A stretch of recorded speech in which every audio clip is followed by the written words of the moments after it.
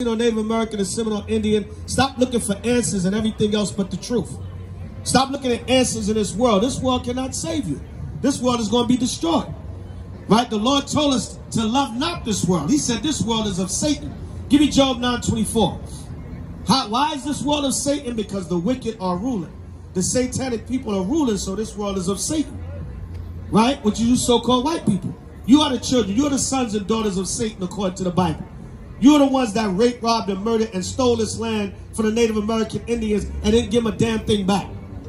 All right, get them a reservation, which ain't nothing but a concentration camp.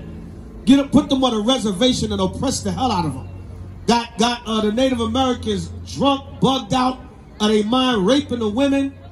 This is what you've done after you took their country. You're going to insult them more and put them in a jail-type environment for their land and then oppress them more. You're going to pay. You're going to